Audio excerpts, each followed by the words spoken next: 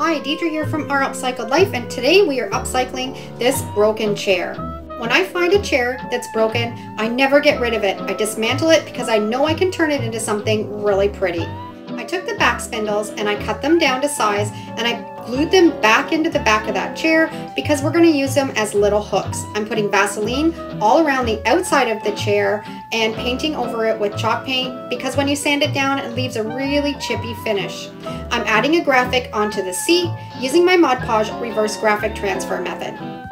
You let that paper and Mod Podge dry for 24 hours, dampen it with some water, rub off the paper, and you're left with a beautiful graphic on your project. I had these two spindles, love the color. I'm going to nail them on the top and the bottom of this chair.